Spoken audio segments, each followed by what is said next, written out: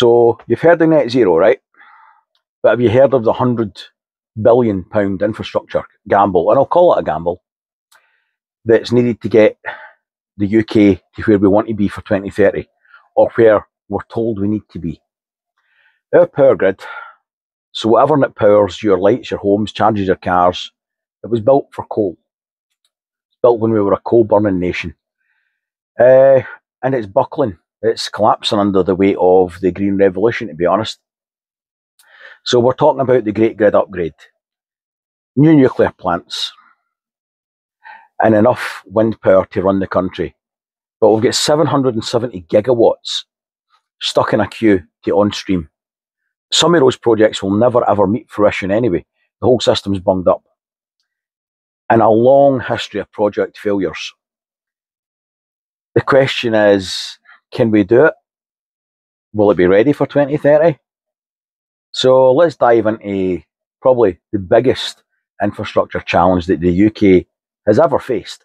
I'm prepared for anything, come rain or shine, from the city blackout.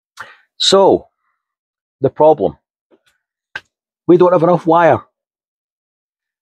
The grid's obsolete.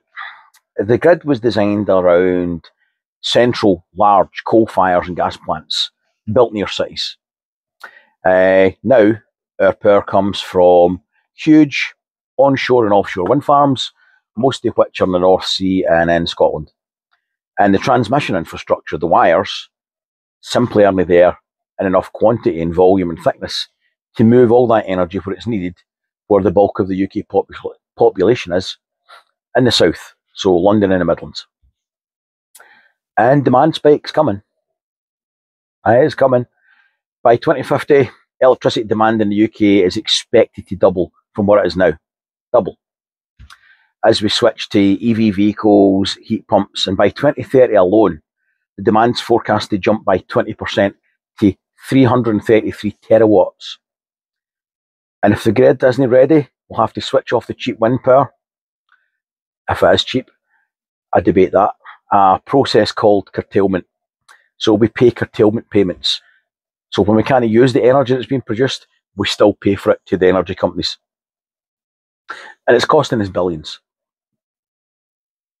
So 2025, the demand at the moment is 279 terawatt hours. 2030, the demand's predicted to be 333 terawatt hours.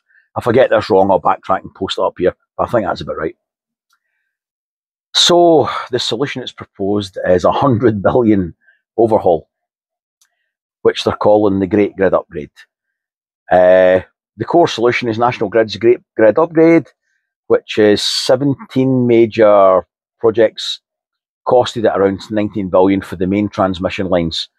And the total investment needed for everything, transmission, distribution networks and upgrades, is upwards of 100 billion. So there's no chump change, yeah? So what do we get from that paltry sum of 100 billion? It's a mixed bag of new infrastructure. So they want to build 1,300 new pylons and huge new high voltage DC interconnector cables, which they're calling the Eastern Green Links, which is going to go from Scotland down to England. And it'll link up with a series of rectifier stations. So these are going to be the new superhighways to transmit power. And some new power stations were trying to replace the backbone of the grid with some 43 to 50 gigawatts of offshore and onshore wind capacity and 47 gigawatts of solar. And some new nuclear stations. So we're looking at Hinkley Point C and Sizewell C, alongside a push for small modular reactors. That's not to say we'll ever get them. So what's gone? We've lost oil-fired, some gas-fired, and all the coal-fired stations. And the last of the coal-fired stations went 2024. So 2030, we're looking to get offshore wind 43 to 50 gigawatts, solar power 45 to 47 gigawatts, and flexible storage, so large battery farms, 23 to 27 gigawatts. Yeah. reality check. We live in the UK. We don't have a great history of infrastructure projects. Think HS2 is a recent example. So let's talk about the Q crisis. That's scary. There's a staggering 770 gigawatts of proposed green energy projects that sit in a grid connection queue. That's enough power to hit net zero targets several times over. But it's done on a first come, first served basis, not on the basis of the likelihood and the timely fashion of it being put on stream. Now, some of these dates are offered connection dates, say the tail end of 2030s, right? So nearly 2040. So they launched a reform project the start of 2025 to clear the queue, and they're trying to prioritise projects that are ready to go and not things that have been written in the back of a cigarette packet. Let's see how that works. And the ghost of Hinkley. So that didn't go well, and it's not gone well. So if we want to think about how likely these things are to actually work and get on stream with the tight timelines that have been proposed, then let's look at the last big energy project. So Hinkley Point C, it was supposed to be running by 2025, right? The operational date for it to be on stream is pushed to 2029 to 2031, and the costs have went from 18 billion to 35 billion. Guess who's going to pay for that? The transmission bottleneck. So, as a rule of thumb, infrastructure projects in the UK run 37% over budget and over 50% over the schedule. Delays are virtually guaranteed because of the planning, supply chain issues, and public opposition. Not in my backyard.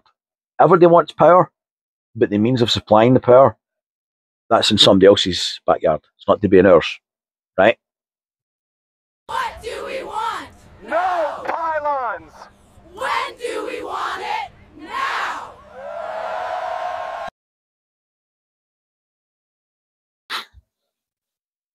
So the legal challenges alone will push the inception date of most of these projects way past their proposals.